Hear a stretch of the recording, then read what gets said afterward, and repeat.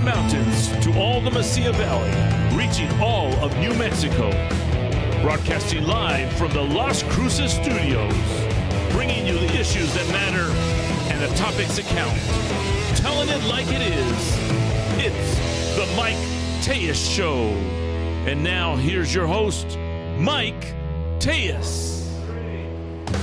Thank you for joining us today with the Mike Tellez Show. My name is Mike Tellez. We are coming from the beautiful downtown Las Cruces Channel Studios. And today we got a few things we're going to talk about. Before we get into our topic, which is panhandling legal, whether we like it or not, they are coming back. You know, there is nothing I hated more than wearing these things. You know, they made them in different sizes, different colors. My daughter made this one for me, and you know, whether we like it or not, these masks are coming back. I'm telling you, no matter how much we hate them, bellyache about them, they're on their way back. I'm going to tell you a simple solution, something we need to consider. You know, the vaccine, I was not a big fan of the vaccine, but you know what? I got it. You know, when I was a kid in elementary school, I definitely was not a fan of the smallpox shot, but I had to get it. I was not a fan of the polio shot, but I got it. You know what? I don't like them. And I'm going to tell you what, I still got a sore arm from my first shot. I hate it. I mean, I've lost, you know, my arm just has not felt the same since. But that new variant of COVID-19, that Delta, it is hitting. You know what? I used to think, yeah, right, that ain't happening. Well, you know, at the office that my daughter works at, she's a lawyer, on Friday, one of the staff members, a clerk, got tested positive for the new variant, and she got, you know, started showing symptoms, tested positive. By Sunday, 6 out of 9 of the staff in that office got sick. You know what? I tell you what, get the shot. You know, we got the smallpox shot, we survived it. We got the booster shot, we survived it. Check with your doctor. If you're healthy enough to get that shot, get that shot. Let's do it. Get the shot. Be done with it. I'm going to tell you what, this should be something we never quit using. Never. Continue to use sanitizer. Continue to wash your hands. These little things have become a household staple everywhere. We need to continue. We need to be vigilant, and we need to stay on the sanitizing. We need to stay on keeping our hands. You know what? Keeping your hands clean is a good idea anyway. Whether it's COVID-19, no matter what it is, you need to wash your hands. You need to sanitize them. But you know what? These are coming back. We need to understand, you know, we can protest them. I see people protesting these dumb things I can't stand. I see them protesting. They can't stand those things. I can't stand them either. But like it or not, they're on their way back in. Now, I'm going to tell you, I see a time, you know, I see a time that our city will be the first city vaccinated. You know, I was talking to the mayor, and he was saying, you know what, I envision a time when this city is completely inoculated, completely vaccinated. He told me I couldn't stand the way it destroyed our economy, the way it shut things down.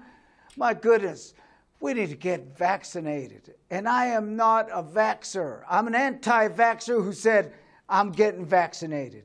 I got vaccinated for smallpox, polio, the flu shot. I get those vaccinations.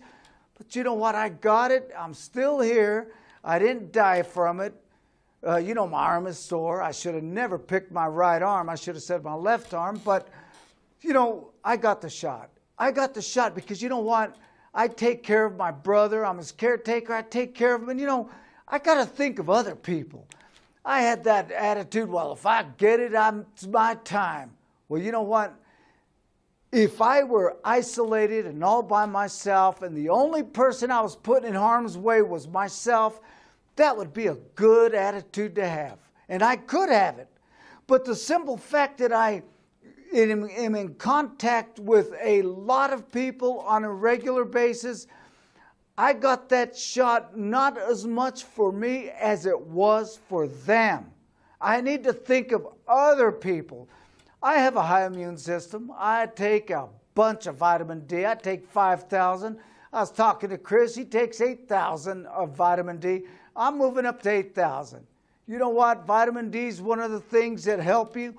That shot is one of the things that help you. You know, we just got to do our part. And if not for us, let's do it for everyone around us. Let's do it for our loved ones. Let's do it for people we come in contact with. And you know what? We need to set the right example. We got kids that are watching us. We need to set the right example. We need to talk to our kids and say, you know what? When we were kids, when we were your age, we had to get a smallpox shot. We hated it. You know, I'd like to know if there's one person anywhere. Please contact me if you liked getting that smallpox shot. Anyone, please tell me, contact me. I'd like to interview someone who enjoyed the smallpox shot when they were kids, the booster shot when they were kids. Somebody, tell me. We couldn't stand it. I dreaded it. I was so stressed out standing in that line to get those shots. I almost fainted. I couldn't stand it. But you know what? I got it. And I didn't get smallpox. And you know what? Irregardless if it was the shot or not, I still didn't get it. But you know what? We were told we need to get it. We got it. And I'm urging you all, we need to get that shot. We need to get vaccinated. And if you absolutely, positively are not going to get vaccinated, wear a mask. Just for protection of others, wear a mask. Sanitize your hands all the time. You know what? I know guys that wear these all the time. A couple of my friends, they always have these masks on.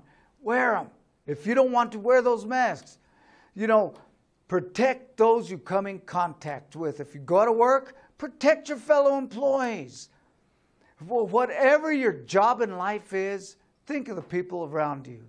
Think of the people you ride with on the bus if you take the bus. Some people aren't blessed with a good immune system like a lot of us have.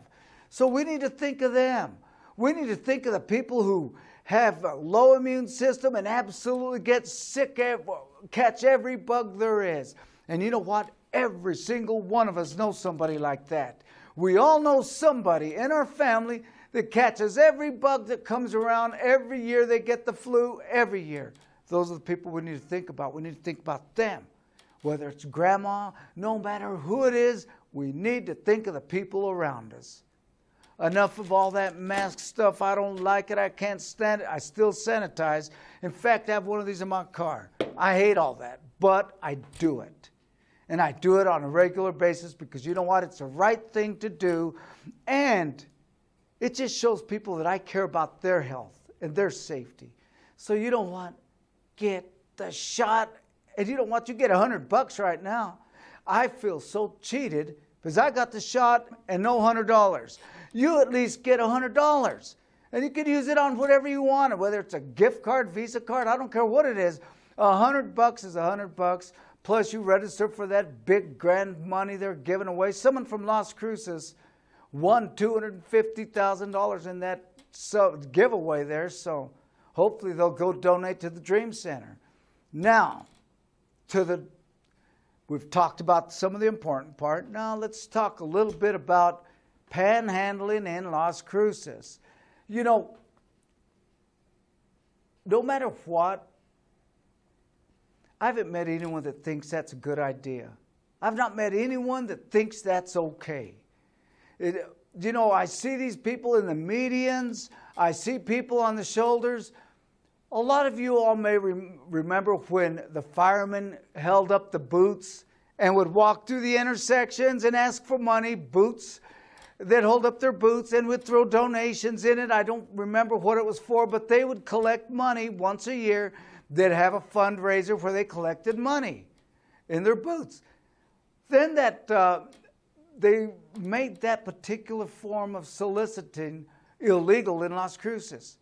For the longest time, we didn't see a soul out in the streets holding up a sign. We We lost the firemen who were, man, they're pretty legit guys, walking around with the boots and collecting. Those guys disappeared for the longest time. And then what happens? Well, I'm told, and I am putting in a request for it. The ACLU threatened us and Mesilla and several other cities based on a law. It's the Gilbert rule in Arizona, where they said you cannot ban it.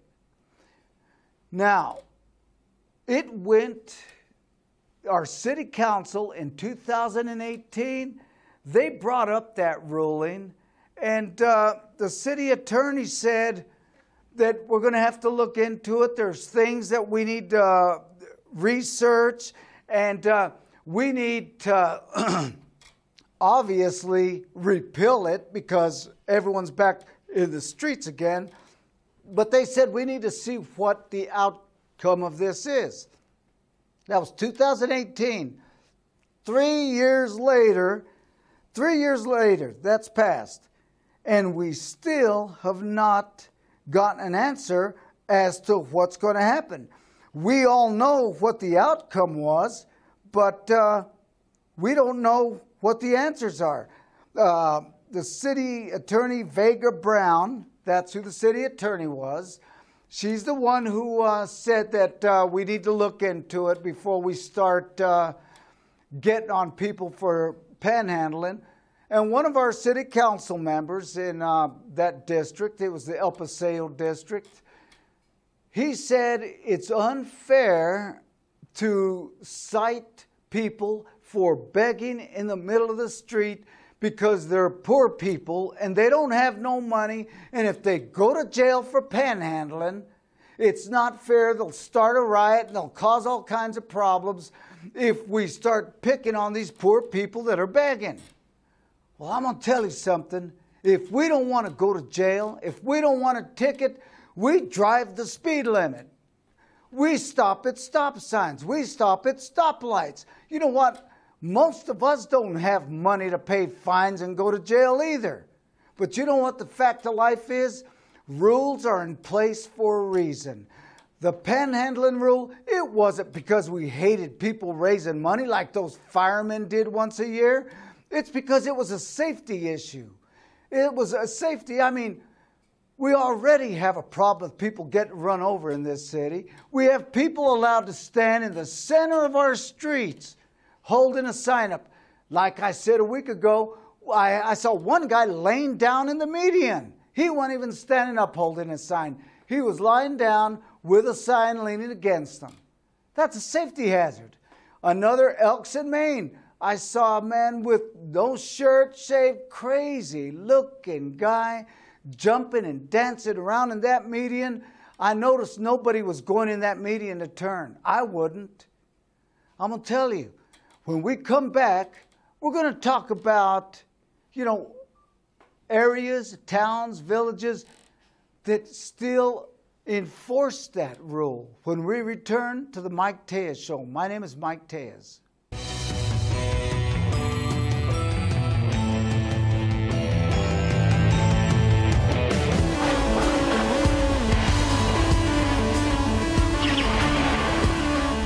Hi folks, I'm Dave Gallus. This is your 3A Research Minute. We're here with CEO Michael Raucci of 3A Research here in Las Cruces. Michael, could you tell me the procedure of a trial? Sure, Dave. A participant will come to our office to see if they qualify for a study. Once they qualify for a study, they will be asked to do evaluations throughout the course of a 3-month period or longer, and they'll come in periodically to see their progress and make sure they're safe and they're okay. Michael, could you tell us the location here in Las Cruces? Where's that? We are located in the heart of Las Cruces, 530 North Telshore Boulevard, Suite B. We have 2 locations in El Paso, and we've done so well, we had to extend ourselves here to this great community.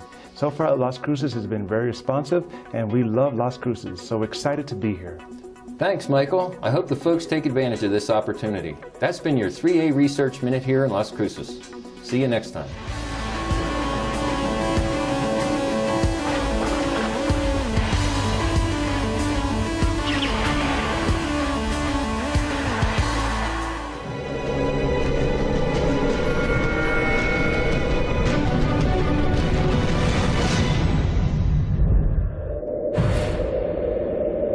If your loved one has passed away due to COVID-19, pay close attention to this message. You could be entitled to a death benefit of over $300,000. The U.S. government has set up a fund to pay families relief if they've lost a loved one due to COVID-19. The compensation includes a death benefit and lost wages benefit. Time is limited, so we urge you to make a free phone call right now. There's no cost to you for this claim. That's 866-372-3669.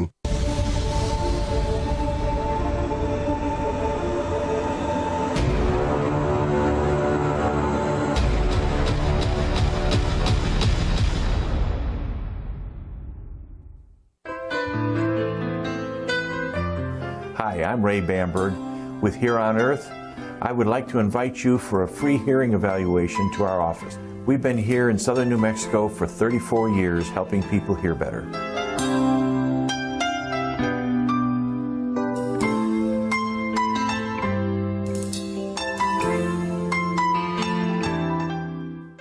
Do you suffer from rashes, dryness, flakiness, and thickness to the skin? 3A Research is conducting a trial of an investigational drug on plaque psoriasis.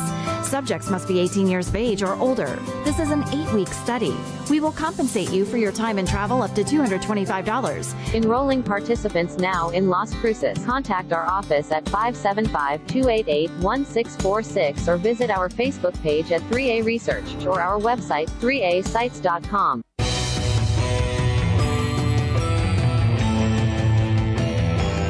And we're back with the Mike Tellez Show. My name is Mike Tellez. We're talking about panhandling in Las Cruces. You know, I drove to Mesilla, who also received the same letter from the ACLU with their big threats. You will not see panhandlers in Mesilla. I've not seen any of them. I've not seen no signs held up. You know what else I ain't seen? I ain't seen nobody camping out in the plaza. I ain't seen people hanging out around the businesses in the plaza. I've seen no signs held up around the plaza area. I haven't seen no signs hung up on Avenida de Mesilla. You know why? Because they're not going to back down and jeopardize their community. You know what? They're taking care of business in Mesilla. You know what? I got to respect the fact that they do not tolerate a lot of that stuff. You know, they don't. Go over there and look. Go pull into a business and see how many people approach a window asking for money or asking for help. You know what? We need to stand up and we need to get tough about this. We need to ask these questions. The city attorney, we need to ask, what have you found out about the panhandling issue? We never heard back. You've had 3 years to research it. That's more than enough time. You know, they wanted to give it 6 months to a year to see what happens when they, I guess, eased up on it. We saw what happened. Here in the old Las Cruces, of course, you're not going to see that in new Las Cruces because that does not count with new Las Cruces. I haven't been approached at Pickwick or any other places in the new Las Cruces. Haven't seen anyone holding up signs. I'm going to tell you something. If I were a panhandler, if I really wanted to raise money and wanted to get people to donate, I would not be on El Paseo in Maine. You know where I'd be? I'd be on Sonoma Ranch over there.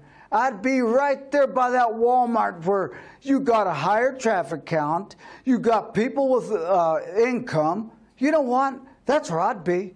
I'd be holding my sign up where there's people that have a little bit more money than the people downtown. So, you know, that's what I'd do. But I'm going to bet you something. I bet you go hold that sign up. I bet you're not going to last 5 minutes out there. You won't last. So do it. You know what I might do? I might go out there and hold a sign up myself and see how long I last. In fact, I'm going to do that. I'm going to go hold up a sign on Sonoma by the Walmart and those different places. And you know what? I'm going to see how long I last. And then you know what I'm going to do? We see tents being pitched all over in old Las Cruces. I'm going to tell you what, if I was homeless, I wouldn't be pitching my tent in that desert area there. They got a beautiful park on Roadrunner. Oh my goodness, pitch it right there with trees and grass. That's where I'd pitch my tent. And if I were homeless, you know what? I see these neighborhood parks that have those water fountains that shoot up, the water thing. Oh, man, you know what? That's where I'd go. Because not only do I have a place to sleep and a place to live, I get a shower right there whenever I wanted with that water that shoots up every few seconds. So you got a shower right there. You got bathrooms right there. That's where I'd go pitch it. I wouldn't come over here to the old Las Cruces and on some of these streets. No. I'd go where the amenities are better. Go over there, sleep in the nice shaded park. Go take a shower in that water fountain that shoots up. Get a shower. Nice place under a tree with plenty of grass. That's where I'd go. Then I'd go hold my sign up right at Walmart, right there where people are going out. And get away. You know what? I'd give them time to where they're stopping before they turn so that they don't cause an accident. I'd stand right there and hold my sign. Please donate. You know what? I'm going to do that. And I'm going to let you know how long I last. I'm going to have someone film me out there doing it. And I'm going to see how long I last panhandling and the new Las Cruces. Oh, it's beautiful out there. Nice streets, walking paths, bike paths. There's everything. It's a beautiful place to live. I'm telling you. I'm almost tempted. I don't want to live out there. But you know what? I'm from old Las Cruces.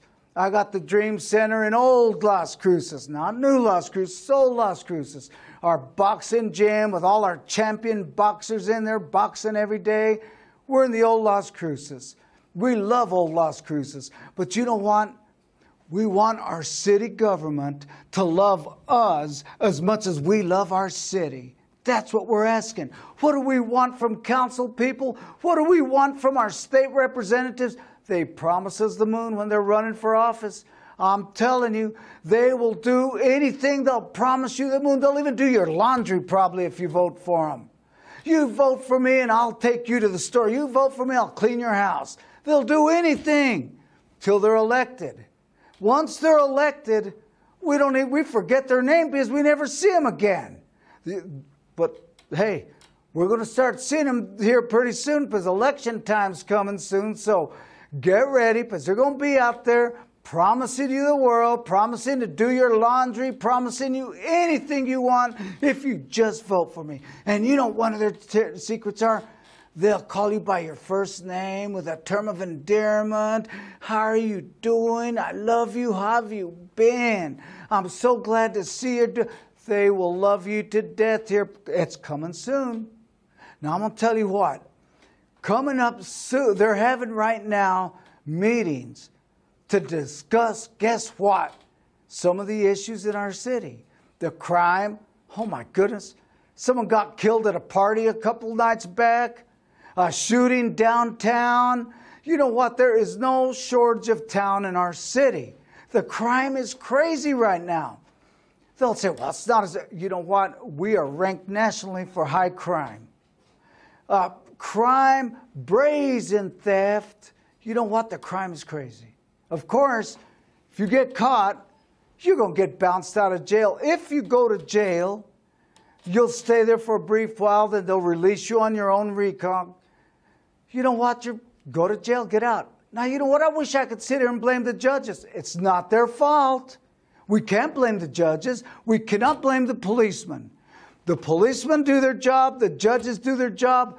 We voted for this silly bill in 2016 to get that bond because the poor people could not afford bail, and it wasn't fair to people who were poor.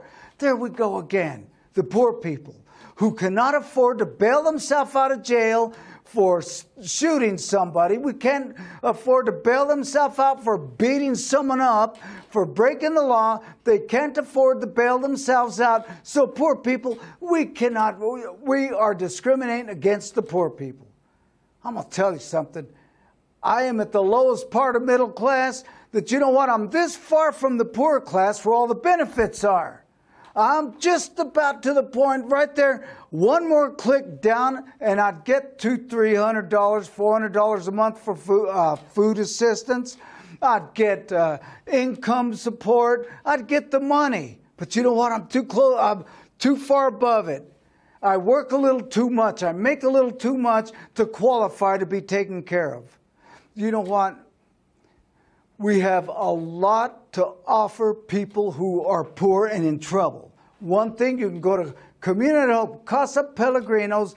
They'll put 2 giant basketfuls of food in your car once a month if you go down there and you need food. In this city, if you're hungry, it's because you're lazy. Because there are so many places to get food in this town.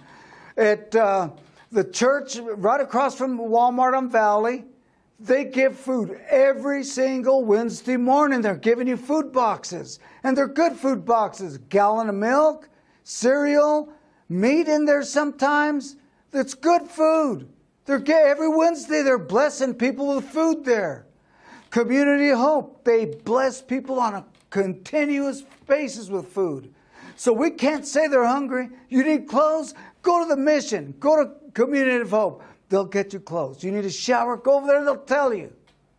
Now, if you just plain old don't want to do anything, you lay around the streets, collect money from people who feel sorry for you, that seems to be what's going on right now. You know, I'm not a naysayer. I'm not saying all this because I'm negative. I'm saying this because I love our city. I love the old Las Cruces. I love our city. I want to see our city prosper. I want to see jobs come into our city. I want to see it grow. I want to see people with degrees getting jobs right here instead of leaving. That's what I want. I want to see a vibrant Las Cruces. I want to see people have a reason to stay here. I don't want to see it decline like it is right this minute. It's in decline. We got a lot of good businesses out there. And you know what? In fact, one of the businesses, I want to thank Daisy at City Barber. She did this awesome haircut for me. She was friendly. She was nice. She did a good job. I'm telling you, the people at City Barber, you need to go see them. They're here in the old Las Cruces, right on Main Street. City Barber. There's Zach. There's Steve. There's Daisy. I'm going to tell you, they're friendly. They're Cubs fan. That's the only side that I disagree with. But I love them anyway. They do good work, and I'm going to tell you something. They believe in the old Las Cruces just like I do. And they believe that we can prosper if we all get together and do our part. Thank you very much for joining me today with the Mike Tellez Show. Join me next week because we're going to talk about these town hall meetings that they're having on crime.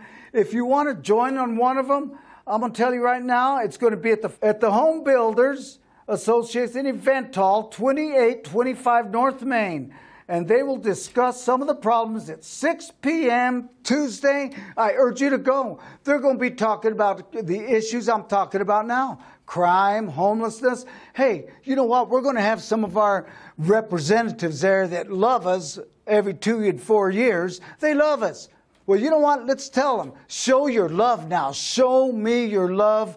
Thank you for joining us with the Mike Tellez Show. My name is Mike Tellez.